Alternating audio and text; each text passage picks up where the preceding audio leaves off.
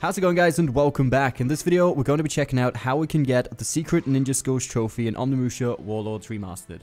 To obtain this trophy, we need to execute an enemy using Kaede's special attack. So Kaede's special attack looks like this. It's basically just a somersault over the enemy, followed by a stab wound to the neck. So the way to perform this is actually very easy. However, I've seen it described in many places completely inaccurately or simply not the most effective way. In most places, it says you have to press R1 forwards and square at the same time for the somersault, and then R1 squaring backwards for the stab wound straight afterwards.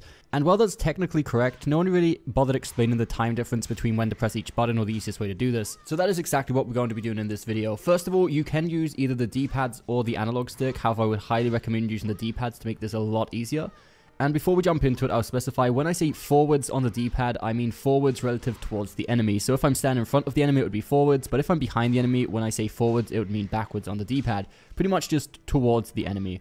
So the first thing we're going to do is simply hold down R1 by itself, and then what we're going to do is quickly tap forwards on the D-pad followed by square immediately afterwards, not at the exact same time. So here's that again, hold down R1. You can hold R1 down for as long as you want, there's no rush to press the next part of the combo, but once you do press forwards on the D-pad or towards the enemy on the D-pad, you want to very quickly press square immediately afterwards to do the somersault over the enemy.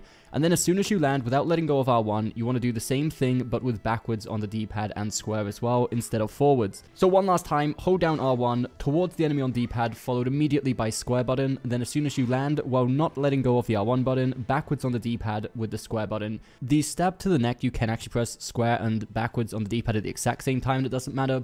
But on the somersault, I found that pressing up on the D-pad and square at the same time never really allowed me to do the somersault. This was simply the most consistent way of doing it. Here, as you can see, jumping over them pretty easily. And yeah, as soon as you get the execution, it should give you the trophy. I hope you did find this video helpful, guys. If you did, don't forget that thumbs up button, subscribe for more content coming very soon, and we'll see you next time.